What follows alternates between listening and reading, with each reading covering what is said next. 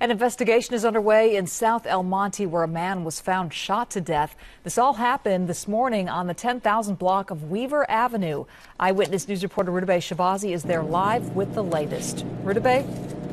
Michelle, the call came in around 7:45 this morning of shots fired, and it is still an active scene at this hour. You can see at least a dozen law enforcement cars out here. The fire department was out here just a few minutes ago cleaning up the scene. They had dogs out here sniffing around for evidence just in the last few minutes or so. And the victim died right across the street in that driveway. So far, we know still pretty little about him. We know that he's approximately 27 years old.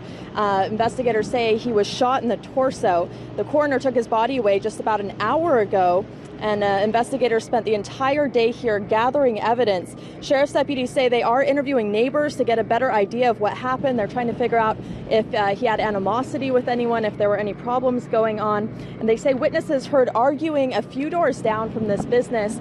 To give you kind of an idea of this neighborhood, one side of the street is kind of industrial complexes and warehouses. The other side of the street has apartment complexes. So we're told that victim was standing outside one of the apartment complexes on the sidewalk. Witnesses heard a loud argument between him and another man, or maybe multiple men, and then there were a series of gunshots. We had one kid tell us she heard about 8 gunshots. So that was about half a block away, a few buildings down. We're told he made his way over to this warehouse area, which has different businesses inside, and then he died right outside that business.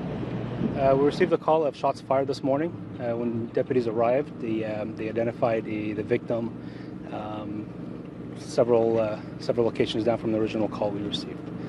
He was pronounced dead on the scene by paramedics. So again, that victim still has not been identified. Investigators are now looking for the suspect or suspects, but at this point they still know very little about who they are looking for. That's the latest from South El Monte. Rudabeh Shahbazi, ABC 7 Eyewitness News. All right.